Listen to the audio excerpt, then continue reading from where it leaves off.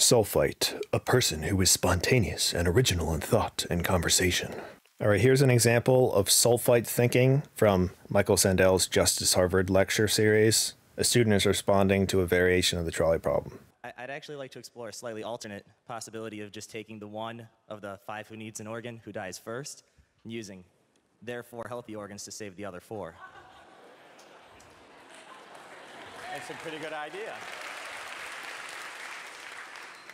That's a great idea, except for the fact that you just wrecked the philosophical point.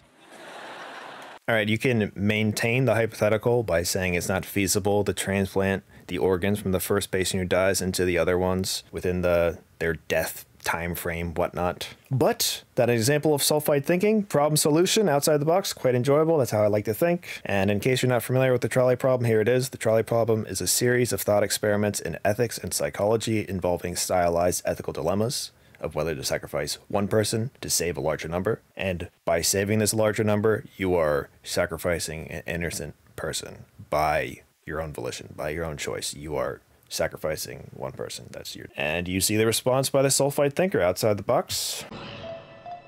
I reject your reality and I substitute my own. Hey, I don't need to choose, boy. I'm a hero. That's what I like.